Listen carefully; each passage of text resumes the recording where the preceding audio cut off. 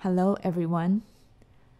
Welcome to this next lesson on integrating even powers of sines and cosines. In this lesson, we will solve example 2. These even power problems can always be solved by immediately substituting in the half-angle formulas for sine squared and cosine squared. However, what follows is extremely tedious and it takes many steps. It is a very good exercise to try that method too. You will be convinced that it is a lot faster to apply the double angle formula immediately. That's what we're going to do here. Let's go over to the side and see how the double angle identity comes into play. Here's the sine 3x times cosine 3x. Let's put a 2 in front so it fits the double angle formula. What's that equal to? Good, sine 6x.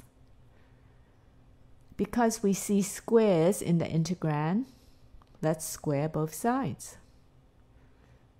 And here's what we get. All right, back to the integral. Let's write in sine squared of 6x. To get rid of that 4, we'll put a 1/4 outside. Now the problem is very similar to example 1. We know how to solve that, right?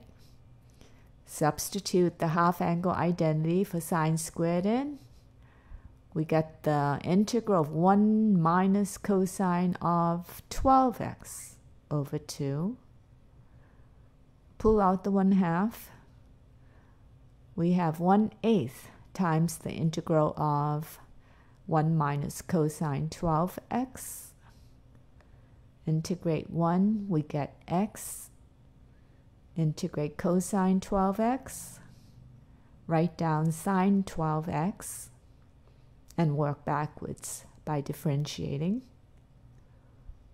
The derivative of sine 12x is cosine 12x times 12. That means we need 1 over 12 in front of the sine 12x. Plus c. Multiply the 1/8 through, and we're done. Can we picture in our mind what happens if the sine and cosine were each raised to a 4th power? That fraction, 1 minus cosine 12x over 2, would have to be squared.